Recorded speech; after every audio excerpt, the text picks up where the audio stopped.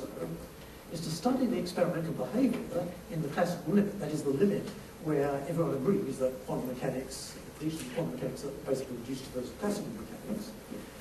From that experimental behaviour, you try to derive enough about the microscopic description, not the whole microscopic description, but enough to make confident quantum mechanical predictions. That's the path that has been followed in this area over the last few decades, and actually seems to have worked reasonably well. So what are we talking about here? What kind of thing we're talking about? This is a so-called, well, it used to be called, in the old days it was called a radio frequency squid. Squid standing for superconducting quantum interference device. Nowadays, because of the development of the field of quantum information, it's usually called a flux qubit. And it may, in fact, this object may turn out eventually to be an important ingredient in a quantum computer. But that's in some sense, not very relevant. Basically, it's a bit of metal. It can actually act in certain ways. The actual action takes place in this region here, which is blown up here. And if you look at the scale, you can see that this is just about visible with the naked eye. Barely, but if you have good eyesight, you should be able to see it. Now, why is this an interesting and suitable system to do experiments to see if quantum mechanics is still valid at the macroscopic level? Well, let's just digress for a moment to say just a few words about the physics of superconductivity. We know that elementary particles, neutrons, electrons, whatever, protons, come in two types, depending on whether their spin, their intrinsic rotational motion, is even or odd in a certain set of units, h bar, x constant 2 bar. If the spin is integral, whether it's 0, 1, or 2, they're called bosons and they behave in a way. If the spin is half integral, they're called fermions and behave in a different way. Now, fermions are pretty boring, generally speaking, because what happens is they tend to, fermions are extremely xenophobic. They will not tolerate having more than one particle per state. And therefore the lowest energy states available are all occupied each by one fermion up to a certain limiting energy, called the Fermi energy, and there's a certain amount of thermal stirring around that. But basically, most of the fermions involved are just sitting in this Fermi sea, so-called, and not doing anything particularly interesting. Bosons are much more spectacular. Bosons are extremely gregarious. They love to have more than one particle in the same state. They love it so much, in fact, that below a certain temperature, then you'll find a non-zero fraction of all the particles, a macroscopic number of particles, in a single one-particle state. That's called the Bose-Condon state. And incidentally, there's very interesting experiments which, in some sense, see the Bose-Condon state directly in atomic gases over the last 50 years or so. Now, the electrons of metals have spin a half. Therefore, they're fermions. And so at first sight, you think they're not behaving in this very uninteresting way. However, it turns out, if you put together an even number of fermions, then it turns out it has to have an interval between 0, 1, or 2. So it becomes a boson, in this prescription. For example, the helium-4 atom, which we usually think of as a boson, is actually composed of 2 protons, 2 neutrons, and 2 electrons. Anyway, if you've got this compound object, it can undergo Bose condensation. So you might think at first sight, a picture went something like this, that you get 2 electrons coming together, forming a tightly bound molecule here, and these molecules then undergo Bose condensation. And it's possible that is the right picture of some of the more recently discovered superconductors, like the high-temperature superconductors, but at least as regards the old-fashioned superconductors, it's almost certainly not right.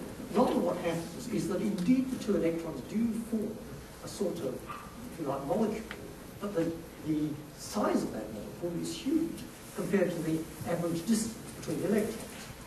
So between these two, which are forming in some sense a molecule, you have any number of other electrons which are all forming their own molecules. People sometimes compare this to a kind of modern dance in which my motion may be strongly correlated with those of my partner, but she's way across the room, and between us there are any number of other couples, all forming their own correlations and doing their own thing.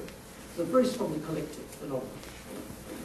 Now, in the simplest theory of superconductivity, which is the BCS theory, after my colleagues Bodin, Cooper and Shriever at the University of Illinois.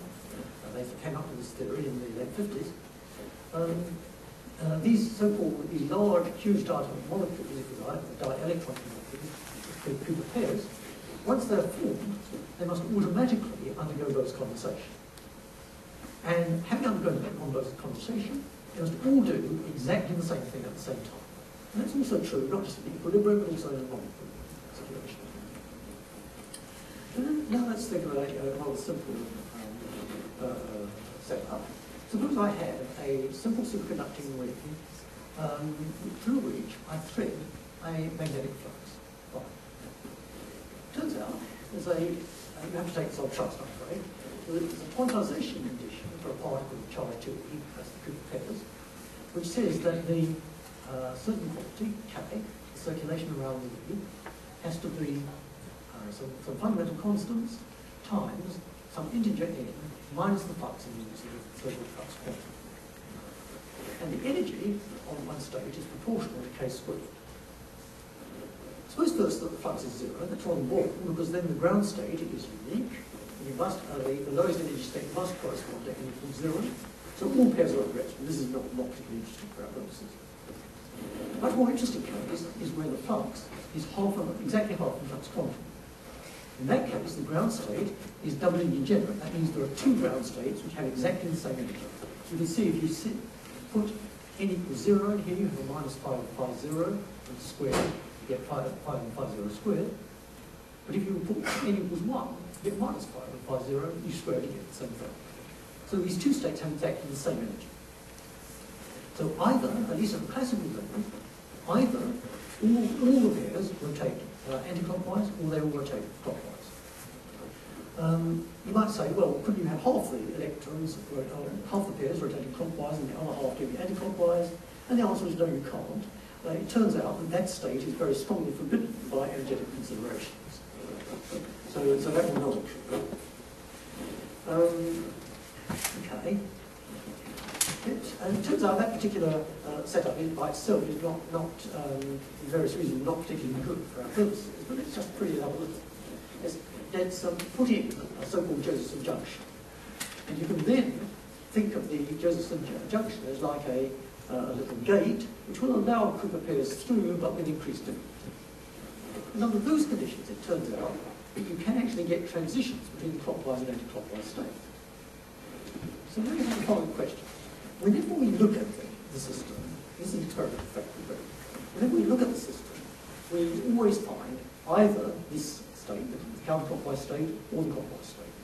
And these are different by a sort of reasonably macroscopic current, something like a micro.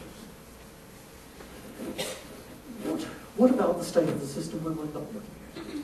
Could it be that it actually it can occur in a quantum superposition of these two macroscopically different states? Macroscopically, by the way, for those of you who are not familiar with the term, simply means at the everyday level, roughly. So these states aren't very much different at the everyday level, or close to it. So we can actually examine that question. And the first evidence that it could indeed tolerate a state of this kind was spectroscopic, done in 2000 at two different places. You can actually measure the energy splitting between, as a function, or the energies of the various states of the system as a function of the externally applied magnetic flux.